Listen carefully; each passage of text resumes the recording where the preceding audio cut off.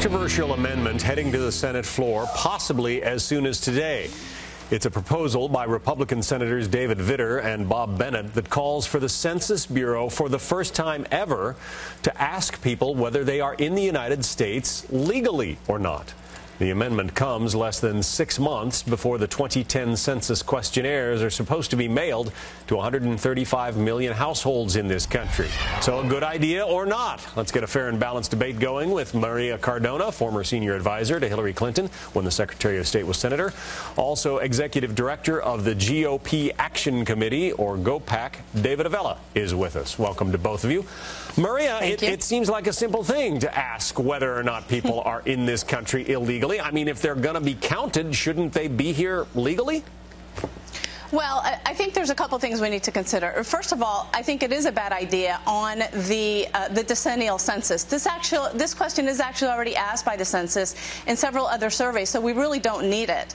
Secondly, from a fiscal standpoint, I think it's irresponsible, and it's interesting that Republicans who are trying to take back the mantle of fiscal responsibility are actually the ones who are proposing this. We have spent $8 billion so far on the planning of the census, and if this comes through, that would mean an additional $1 billion of taxpayer money going to this, not to mention the complication in terms of the planning and the timing that is already planned to get these questionnaires out. Well, David, obviously the rub for some is that, you know, in some of the larger cities there may be tens of thousands, hundreds of thousands of illegal immigrants. If those people are counted as part of the census, you know, used to apportion congressional seats and so forth, if those people are counted but they're not necessarily here legally, doesn't that give extra weight to some of those states or cities? Absolutely. And it's Maria may be one of the few Democrats who are actually for fiscal responsibility. That to think that someone who a farmer in Iowa who isn't going to get farm benefits because money had to get diverted to another district to give services to illegal aliens who've never paid for them, that's not fiscally responsible, and it's also not fair.